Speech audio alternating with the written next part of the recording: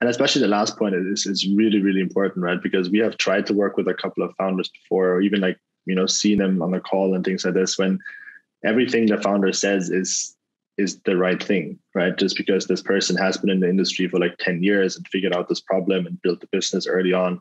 And that might all be true. And it's highly respected, right? I mean, if you've done this, like, you have my full respect. It's a very, very difficult journey, but it's still, sometimes you're so concentrated and so tunneled in what you're doing that any outside perspective is also super helpful, right? Because it can bring out this different light, this different perspective, what you need as a founder, because it's so obvious for you, everything you do, right? Because that's where you live in, that's where you work in.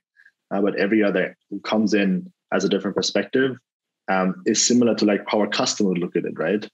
If you think about it, right? They don't have all this previous knowledge. They just want to have something easy, simple, which works. And then sometimes you get stuck in like, it looks obviously very, very simple to you, but sometimes it is not, right? And then outside perspective, and you should have the courage to accept if something is actually better or more interesting or a good advice, right? No matter how good or bad or rich or whatever you are.